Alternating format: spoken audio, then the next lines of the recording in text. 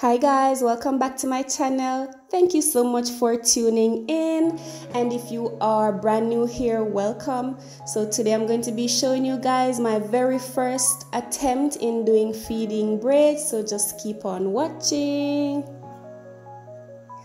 Alright, so I have made 4 sections in my hair. So I'm going to be doing 4 parts total. In the interest of time, I did 2 ahead of time, and I'm going to show you guys how I did the rest. So like in most of my hairstyles, or if all of my hairstyles, I always try to section my hair in different parts and clip it away, either with using a clip or some scrunchie or something to the sort. So now I have detangled my hair, and I'm going to add some jam to the roots of the hair, you know, just to sleek it down, to tame the frizz a bit, and to control my natural hair.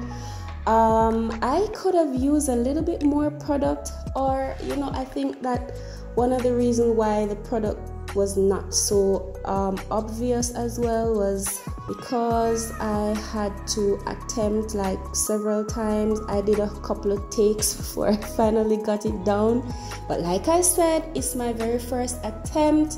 I was a bit hesitant in posting this video because you know, it's not perfect, but then I thought, I'm sure I'm not the only person seeing these feeding braids, interested in doing it, have not done it before but would love to. So I am sharing this video with you guys, no filter. I'm showing you exactly what I did and how it turned out. I'm sure there is something that we can learn from this video, and I also hope that it inspires someone to attempt to do their own feeding braids as well, or even motivate someone. So that's my reason for sharing it with you guys. So what I did was started off with a really small piece. Based on the result, I think that because I'm parting it so big, it's just 4 sections.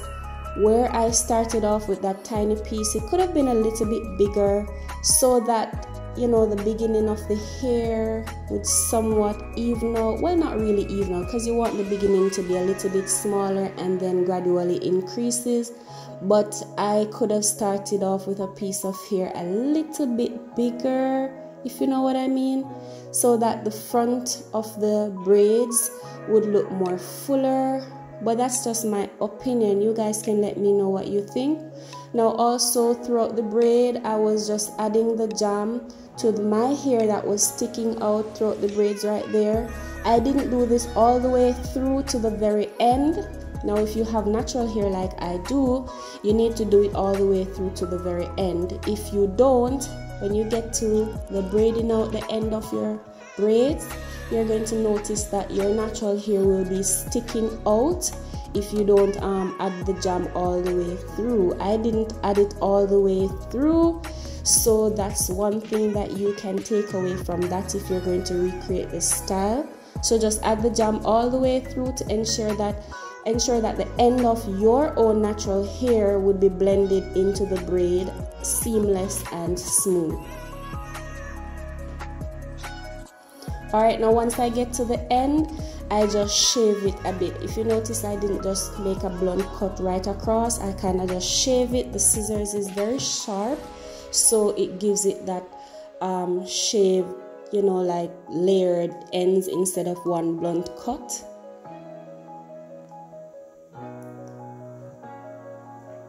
Alright, now the reason why I do that, that's also going to help.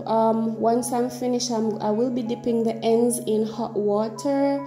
So it does 2 things. One, once the hair goes into the hot water, it's going to get straight. And by having layered ends, it allows your ends to stay instead of unraveling. And also it gives it a more layered look once you're done. It gives it a more natural look versus just a blunt cut.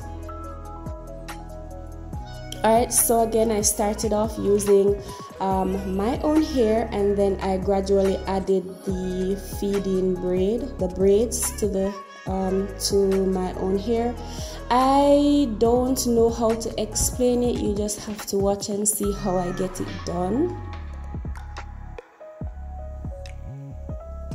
Alright, in the meantime, if you have been watching my video thus far, please subscribe down below if you have not subscribed as yet. Remember to share this video with a friend. Remember to leave your comment down below. Your opinions and your thoughts really matter.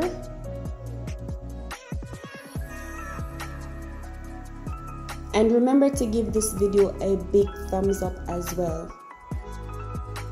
Alright, so once I'm done with all my braids, I am just going to trim any ends that are sticking out, and then I'm also going to maintain the frizz a little bit by using a mousse onto the hair.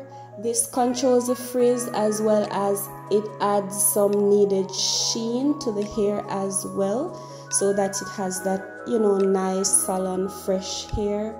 And I also oil my scalp as well. This is a Jamaican black castor oil. You can use any liquid oil of your choice as well.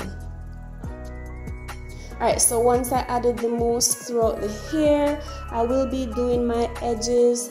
Now another thing that I must point out, the edges that I'll be doing in this video are not the edges that you're going to see once the video is completed.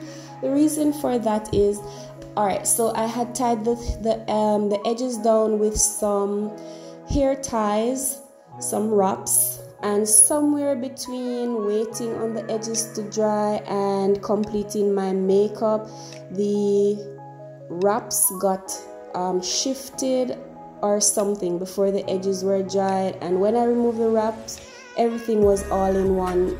All of what I am doing right now was just like a waste of time. Nothing was there, it was all gone, so I had to redo it. So I just did a normal little swoop to the edges once I realized what had happened, and then give it a few more minutes to dry. So this is what it actually looks like, because I had to redo the edges. But yeah, overall I think it was a very good attempt. You guys can let me know if you beg to differ, and you can let me know if you're going to be recreating this style, or if you have something else in mind that you want to suggest. I'm open for suggestions. I'm willing to try whatever, so let me know what you guys think down below. I thank you guys so much for watching my video.